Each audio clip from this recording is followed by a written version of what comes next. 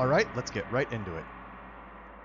Your assigned problems may or may not have different randomized values. For best results, attempt the assignment on your own before watching these solutions. Students are encouraged to frequently pause the video to work out steps on their own before proceeding with the solutions. And here's the list of topics to be covered in this video.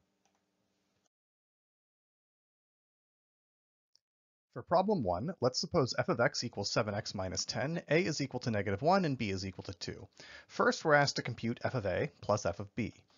Well, f of a is equal to f of negative 1 since a is equal to negative 1. We compute f of x equals 7x minus 10, so f of negative 1 is 7 times negative 1 minus 10, which resolves to negative 17. Similarly, since b is equal to 2, f of b is equal to f of 2, which is 7 times 2 minus 10, which computes down to 4. So we've computed that f of a is equal to negative 17 and f of b is equal to 4. Therefore, f of a plus f of b is simply negative 17 plus 4, which is equal to negative 13.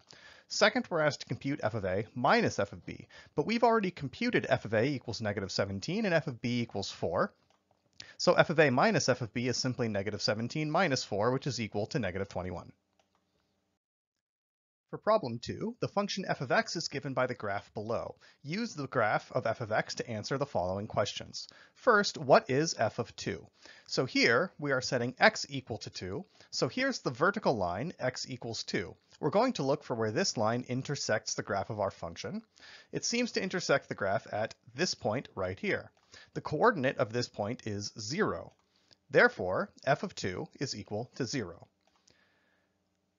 Next, we are asked to determine the x value so that f of x is equal to 3. Observe now that 3 is a y value, so let's put the horizontal line y equals 3 up on the graph and ask where does it intersect the graph? At this point right here. The x-coordinate of this point is negative 1, and therefore, when f of x is equal to 3, x must be equal to negative 1. In problem 3, we're asked to graph an example for each type of slope listed below. First, a line with 0 slope, well that just means a horizontal line. So here's an example of a horizontal line, but this result is certainly not unique. Any horizontal line would do. You could move it up, down, whatever, as long as it remained horizontal, it would be perfectly correct. Next, a line of positive slope, meaning an increasing line. As we move from left to right, the line should go up, so it could do something like this. But again, this is not a unique solution. Anything that goes up from left to right will be perfectly fine. Anything like this, totally great. Third, we're asked to draw a line with undefined slope, meaning a vertical line.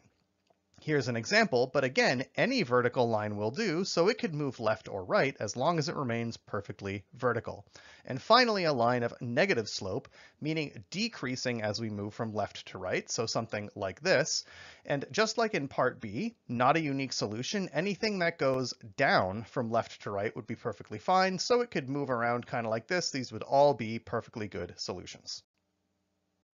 For problem 4, match each of the following with the definition or description it demonstrates. So here's a list of terms: domain, range, y-intercept, slope-intercept form, standard form, and parallel lines, and we have to match these up to being the same slope, having opposite reciprocal slope, the equation y equals mx plus b, the equation ax plus by equals c, the y values of a function, or where the line crosses the y-axis, or finally the x values of a function. Well, the domain of a function is what can be input into that function, which corresponds to the x values, g. The range of a function, in contrast, is what you get out, in other words, the y values of a function, e. The y-intercept is the point on the graph when x is equal to 0. That's exactly f, where the line crosses the y-axis. The y-axis has equation x equals 0. Slope-intercept form is one particular way to write a line, and it's the form y equals mx plus b, in other words, item C. Similarly, standard form is simply a constant times x plus a constant times y equals another constant, which is exactly what was given in item D. And finally, parallel lines are lines which do not intersect, and algebraically you can work this out that it means they have the same slope. That's item A. Next, problem 5, we have a graph that has 5 lines drawn on it, and we're going to have to match them to the various equations: y equals negative x, y equals 1/2 x, y equals negative 3, y equals 3x plus 4, and y equals negative 1/2 x plus 4. Now we could plug various points into these various equations and see which lines go through that point, but that is not necessary. It is too much work. Rather, let's check, is the slope of the line positive, negative, or 0? And is the y-intercept positive, negative, or 0? That will be enough information because of the way the lines are presented to determine which is which. First, we have a line with negative slope because we have negative 1 times x, and 0 intercept. If we plugged in x equals 0, we would get out y equals 0. So of all the lines drawn, which one has negative slope, is going down left to right, and goes through the point 0, 0? That's only the green line. Next, we have a line with positive slope, positive 1/2 x, but still 0 intercept. That must be the purple line. Third, we have a line with 0 slope. We have a 0x present, and we have a negative intercept. If x was equal to 0, y would still be negative 3. There's only one line that has 0 slope regardless of intercept, and that's the red one. Fourth, we have y equals 3x plus 4. We have positive 3x, aka positive slope, and we have a positive intercept. If x was 0, then y would be equal to positive 4. So of all the lines shown, which one is going up and does have y-intercept 4? That's the blue line. And finally, we have a negative slope line, negative 1/2 x, but still a positive intercept. That's the black line. Problem 6, we're going to have to match the given slopes to their correct representation. We have 5 quite different ways of representing lines given, and we have to identify which has slope 0, for which is the slope undefined, for which is the slope 8/5, for which is it 2/3, and for which is it -4. So let's go through the representations A, B, C, D, E one by one. Well, in the first graph, A, we have a horizontal line. That means it's constant, its slope is 0, so that's got to be capital A. For B, we have a line that goes over 3 units while going down 12. In other words, delta y is -12 because y has gone down by 12, while delta x is equal to 3. So the slope, delta y over delta x, computes to -4. That's the last option, capital E. In the upper right, little c, we have a line that passes through 2 distinct and given points. So we're going to compute delta x to be the difference of the two x coordinates. The first x coordinate is -5. The second is -2. -5 minus -2 is -3. Similarly, delta y, the first minus the second, computes to be -2. And then we compute the slope to be delta y over delta x, which is 2/3. That's capital D over on the left. Now in the bottom right, we have this pretty typical graph. We can identify a couple of points on the graph pretty exactly. First, -3, -4, and over here we have the point 2, 4. And now we're basically in option C. We have 2 points on a line, so we can compute the slope to be delta y over delta x. We'll take delta y to be 4, the top value, minus -4, the bottom one, and delta x to be 2, the top value, minus -3, the bottom one. That computes to 8/5, which is option capital C over on the left. Now finally, we have this chart where we have the same x value presented over and over again. In other words, if we pick 2 points on the line, we're going to get delta x equals 0. The difference between any two of these x coordinates will always just be 0. So if we attempt to compute the slope, delta y over delta x, we'll be attempting to divide by 0, and that is undefined. For problem 7, we have a word problem. The pitch of a roof is its slope. Use the picture below to calculate the pitch of the roof. Assume the peak of the roof is in the center and the roof is symmetric.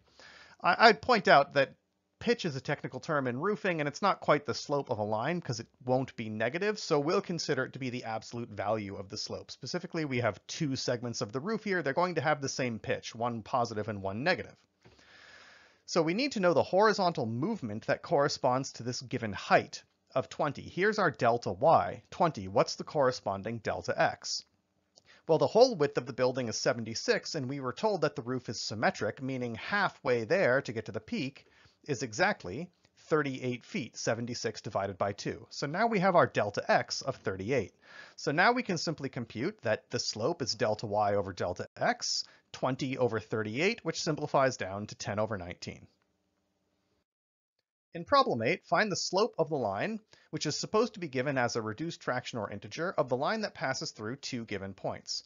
Well, we're going to do the same thing we've done several times now, delta y over delta x, y2 minus y1 over x2 minus x1, the difference of the y coordinates divided by the difference of the x coordinates. So I'm simply choosing to take that second point first. It doesn't really matter as long as you are consistent in deciding which xy is first and which xy is second. So we compute negative 17 over 5 minus negative 1, the difference of the two y coordinates. We're going to divide it by 3 over 2 minus 15 over 2. So negative 17 over 5 plus 1, we're going to compute as plus 5 over 5 to give them a common denominator. And down in the bottom, we already have a common denominator, 3 over 2 minus 15 over 2. Well, now we have negative 12 over 5 over negative 12 over 2. Dividing by negative 12 over 2 is equivalent to multiplying by negative 2 over 12, reciprocating. The 12s cancel, the negatives cancel, and we simply get 2/5. There's our slope. Problem 9. Assuming the data in the given table represents points on the graph of a line, what's the value of n? Notice when x equals 3, we have y equals n, an unknown. So let's go row by row and see what is the delta x and what is the delta y. So going from the first to the second row, x has increased by 1, while y has increased by 9. If we move from the second to the third row, x increases by 1 and y increases by 9. And again, from the third to the fourth row, x increases by 1 and y increases by 9. Now we have our missing bit here, but x is still increasing by 1, meaning y must still be increasing by 9. This gives us the equation n minus 24 must be equal to 9, which we can pretty quickly solve to get n is equal to 33. We can now check if that's correct by going to the last line. Delta x is still 1, which means delta y should still be 9. And indeed, our computed value earlier of 33 is consistent. 42 minus 33 preserves that delta y is equal to 9 whenever delta x is equal to 1. For problem 10, we're given a linear equation, 5x plus 2y equals negative 20, and we're going to be asked a series of questions. We're supposed to make sure the answers are integers or, if necessary, reduced fractions. First, what's the vertical intercept? In other words, we need to solve for a y, and for intercepts, we let the other coordinate be 0, so we're going to let x equal 0. Well, in this case, 5 times 0 plus 2 times y must equal negative 20, meaning y must be equal to negative 10. Next, the horizontal intercept. Here we're solving for an x, so we're going to let y equal 0. So 5 times x plus 2 times 0 must equal negative 20, which we can solve for x equals minus 4. We're also asked to compute the slope. This is delta y over delta x, and we already have 2 points. We have x equals 0 means y equals negative 10, and we have x equals negative 4 means y equals 0. And with these 2 points, we can compute a delta y and a delta x and simplify this down to negative 5 over 2. Last, we're asked, write the equation of the line in slope-intercept form. Well, in part C, we computed a slope, and we have a vertical intercept in part A, so we have our m and our b for y equals mx plus b. So here's our slope, negative 5/2. Our intercept was negative 10, so y is equal to negative 5/2 x minus 10. Problem 11, we're given a graph. We have 2 lines, one decreasing, one increasing, labeled f and g respectively. And we're supposed to solve where is f of x less than g of x. The way we do this is by finding first where they are equal. Now 2 equations are equal where their graphs intersect, and it's at this point right here with coordinates 3, negative 3. So x is negative 3. There's our vertical line for x is equal to 3. F is getting smaller and g is getting bigger, and we are attempting to solve when is f less than g. So we found where they are equal, and f is getting smaller and g bigger as we move to the right, which means f of x will be less than g of x everywhere to the right of the point that we found. So in other words, when x is bigger than 3. Problem 12, a very similar problem to the last. We have 2 graphs given, f of x and g of x. Again, f is decreasing, g is increasing, and we are asked to solve where is f of x less than or equal to g of x. And again, we find where the 2 graphs cross, in other words, where they are equal. And we find it's at this point right here, x equals negative 1. So here's our vertical line, x equals negative 1.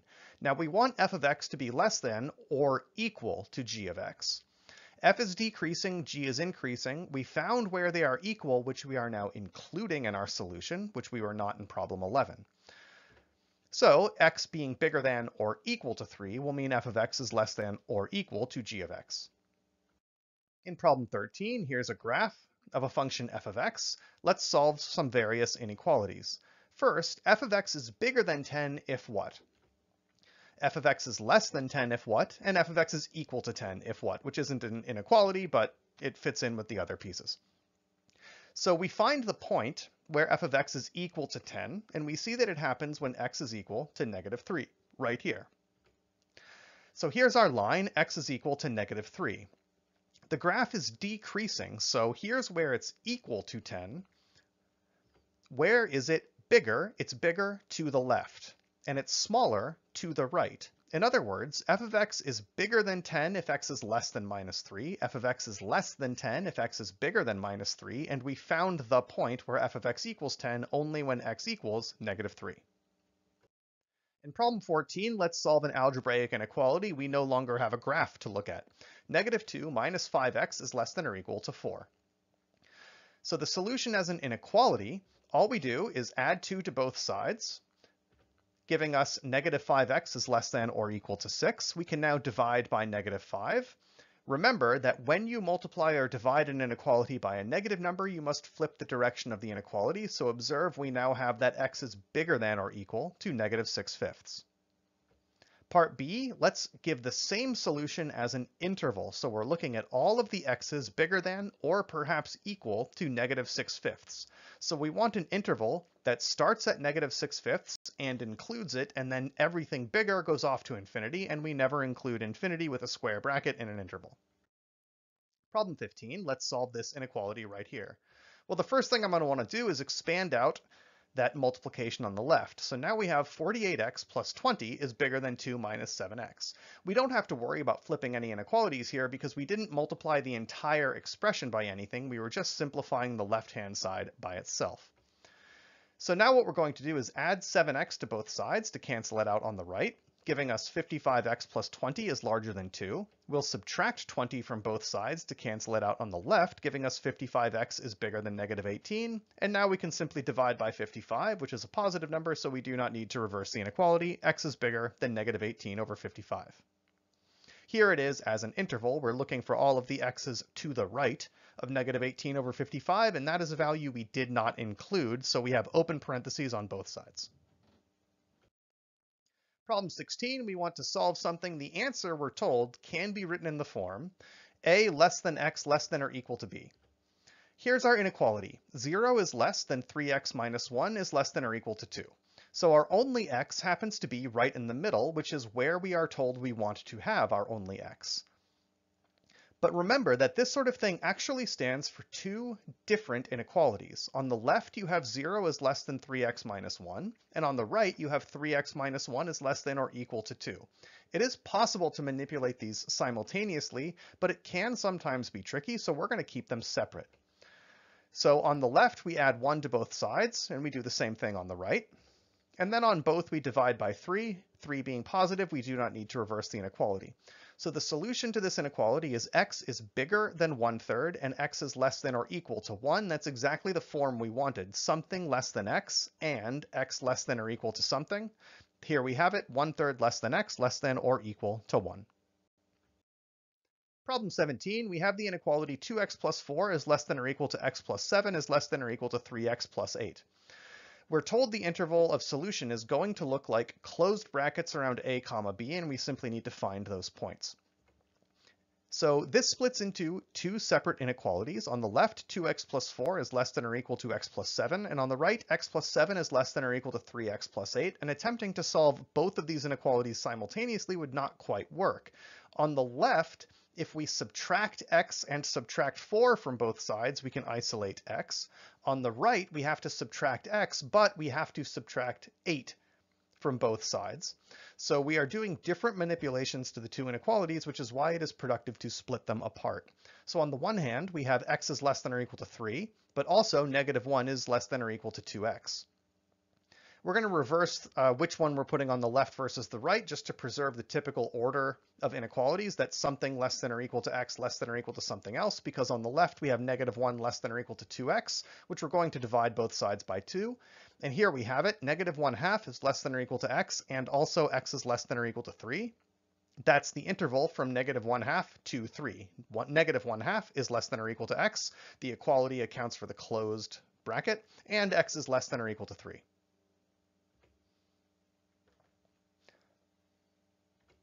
For problem 18, It will take Rilla, I hope I'm pronouncing that correctly, 18 hours to knit a scarf. She can only knit for 1.5 hours today. We've all got other stuff to do after all.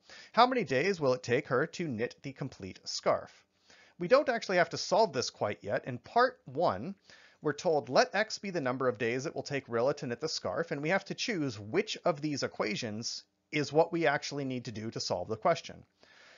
A very productive way to do problems like this is to look at the units of the various quantities involved. The 1.5 is hours per day. It is how many hours per day Rilla could knit.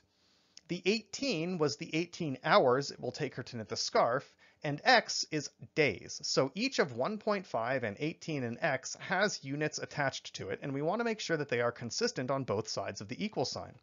In part A, for example, on the left we have x, that's days. On the right we have 1.5, that's hours per day, and 18, which is hours. So on the left we have days, but on the right we would have square hours per day. Those are not the same thing. So this doesn't make any sense. In part B, we have 1.5, which was carrying the units of hours per day, times x, which is days, and on the right we have 18, which is hours, and on the left observe that day and day will cancel, and we have hours equals hours, totally consistent. So I think we have our answer, it's B, but let's just check that C doesn't make sense either. 18 carried the unit hours, 1.5 carried the unit hours per day, and x carried the unit days. You can't even do the subtraction on the left. They have different units. They can't be reasonably added and subtracted. It just doesn't make sense. So the only reasonable response is B. Now in part 2, let's actually solve for x. Well, we've identified the correct equation is 1.5x equals 18. I prefer to work with fractions rather than decimals whenever possible, so 1.5 is 3/2. So we have 3/2 x equals 18. We multiply both sides by 2/3. We can cancel the 3 out of the 18 and solve that x is 12, and we already know that the units on x is going to be days. Problem 19. When a new charter school opened in 1992, there were 290 students. Write a formula for the function n of t representing the number of students attending t years after 1992, assuming various things. First, suppose the student population increases by 20 per year. So the slope is 20. Every 1 unit of motion in the input, 1 year, corresponds to increasing by 20 in the output the number of students. So the slope, delta y over delta x, in this case delta n over delta t, is given to be 20, and it's positive because we are increasing. The intercept, what happens at t equals 0, we are told, is 290 students. So we're looking for a line that has slope 20 and intercept 290. In other words, n of t is 20t plus 290. For part B, what if the student population is decreasing by 36 students per year? Well, now our slope changes to negative 36. Our intercept remains the same at 290, so n of t is negative 36t plus 290. Third, what if the student population is increasing by 40 students, but it's doing so every 2 years? Now, the slope of the line should be how many students the population goes up every year. But 40 students over every 2 years means 20 students every year, and we still have an intercept of 290. This happens to be the same as part A. These problems are randomly generated. This is just a coincidence. Part D, what happens if the student population is decreasing by 44 students, but it's doing so every 4 years?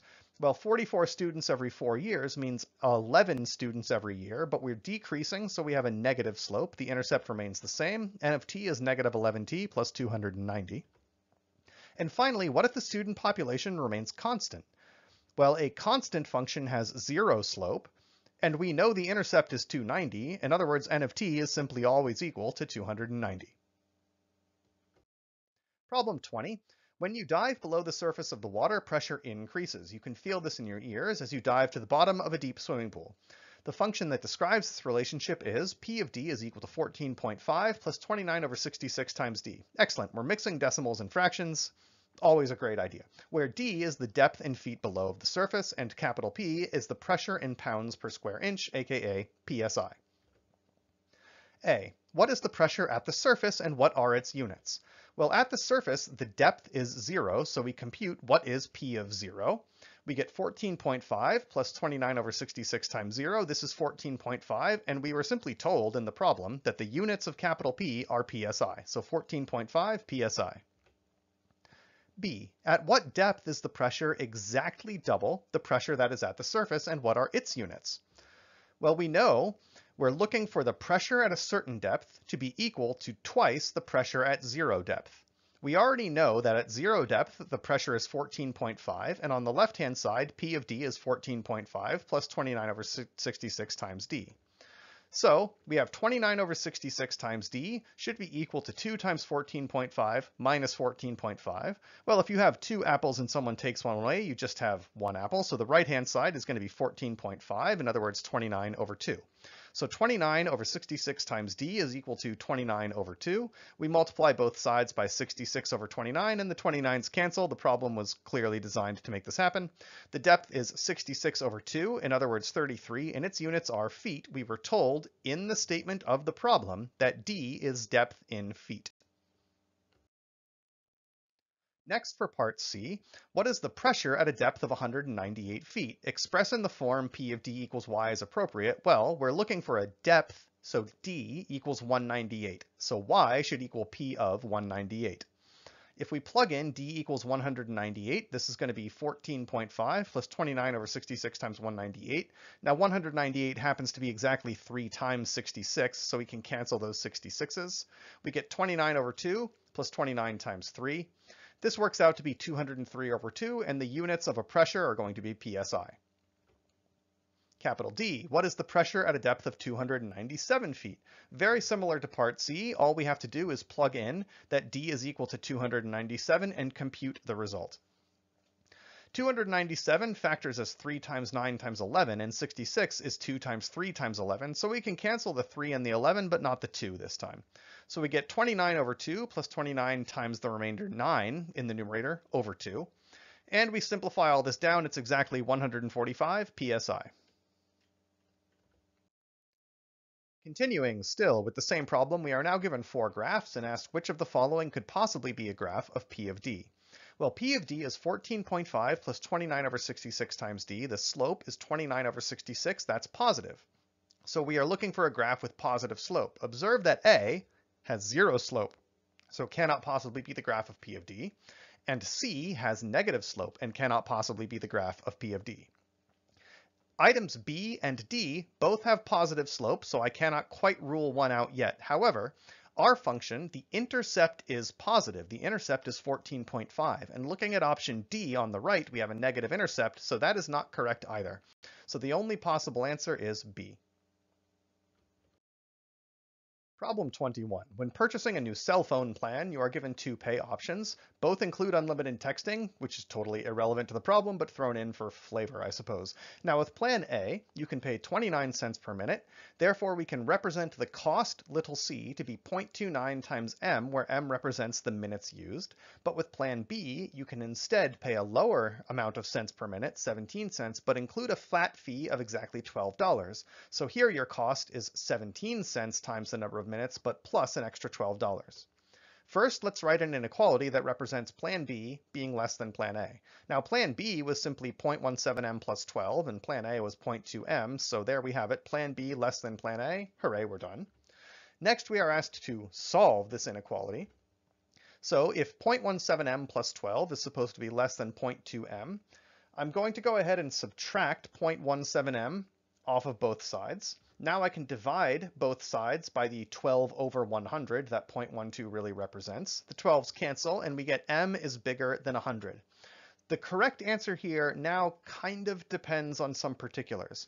We're asked to phrase it in the way of saying plan B is less expensive than plan A when you use at least blank minutes. The best way to phrase your answer would be more than 100 minutes, but we are asked at least a blank number of minutes. Many phone plans, you should know, don't just measure in whole minutes. They in fact tend to measure, or used to when counting minutes mattered, in 6-second increments. So you could really answer this with a fractional amount of minutes. So depending on exactly what's considered correct, I think the best answer is more than 100, but if you have to use the phrasing suggested of at least blank, they're probably looking for at least 101, because our solution was bigger than but not including 100. Problem 22. You have 776 decorative bricks delivered to your house and set down in your driveway. Oh, otherwise known as last Tuesday. You need to move all of the bricks to your backyard. So you move a few bricks by hand, quickly decide that will take quite literally forever. So you go and buy a wheelbarrow to haul the rest. You decide to pace yourself by hauling 7 wheelbarrows full of bricks each hour, a very specific number. After 2 hours, you determine you have moved 160 bricks to the backyard, and after 7 hours, you find you have moved 545 bricks to the backyard. So having been so concerned about how long this was going to take that we drove somewhere to buy a wheelbarrow, we stop at 2 different points in time to count exactly how many bricks we've moved. I question the job foreman of this whole enterprise. But anyway, we're asked several things like how many bricks an hour are you moving using the wheelbarrow, and how many bricks have you moved by hand before you started using the wheelbarrow. Then we're going to be asked to write a linear function that represents this situation, where q of t is mt plus b, q standing for the quantity of bricks moved, and t being number of hours. Well, for part A, we know that at hour 2, we have 160 bricks moved, and at hour 7, we have 545 bricks moved. In other words, we have 2 time coordinates, 2 and 7, and 2 quantity coordinates, 160 and 545. So delta t is 5 hours, and delta q is 545 minus 160, which is 385 bricks. We can compute a slope of delta q over delta t, 385 over 5, which is 77 bricks per hour. In part B, how many bricks have you moved by hand? Well, we know at 2 hours we have moved 160 bricks. We know that our wheelbarrow is moving 77 bricks per hour. So in 2 hours, we would have moved 2 times 77, or 154 bricks. But we had 160 bricks, and we've moved 154 by wheelbarrow, meaning the other 6 were done by hand. So we moved a total of 6 bricks by hand before giving up on that endeavor. Bravo to us. Part C, write a linear function. Well, we know the slope is 77 bricks per hour, and we know the intercept is 6 bricks. This was how many bricks were moved at time t equals 0. So we have a slope and we have an intercept, so q of t is 77t plus 6. Continuing with the same problem, I've simply copied that linear function we determined. Q of t is 77t plus 6 up to the top. We're going to keep going.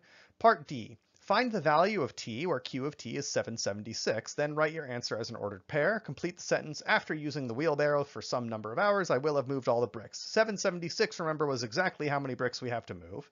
So we are solving for the time t at which the quantity q is exactly 776. That's when we are done. We have moved all of the bricks. So q of t we want to be 776.